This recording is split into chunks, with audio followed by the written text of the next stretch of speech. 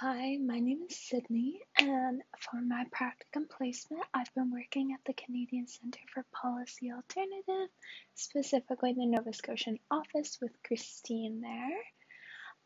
The CCPA is a think tank, an alternative resource for publication and conversation around environmental, social, and economic policy. So they produce annual alternative budget, regular updates on what is happening in communities and the broader community of Canada, and how we can transition to a more equitable and eventually just society. Specifically, what I've been doing there is working on a response to the housing coalition that was formed in Nova Scotia, and the intention in that response is to reframe the discussion away from returning to normal in light of the pandemic and rather responding to the structural problems that have been present in the province for a very long time.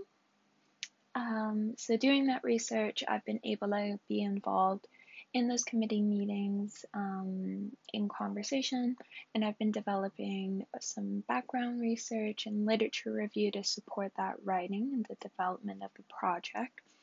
In addition to that, I've been involved with the Child Welfare Coalition, internal meetings at the CCPA, as well as the governmental body meetings that they have, some other coalition meetings that they might have in advisory roles or just facilitating conversation there.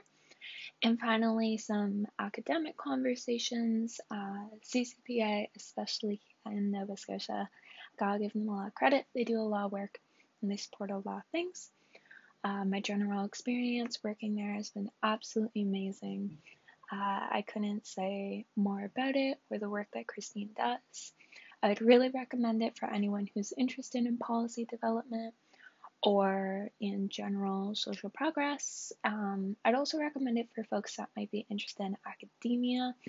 There's a lot of connections to foster there, and I'm really happy that I get to sustain a lot of those connections moving forward into my career. So I think I'll conclude there, and I'm excited to hear what everyone else has been up to during the term. Thank you.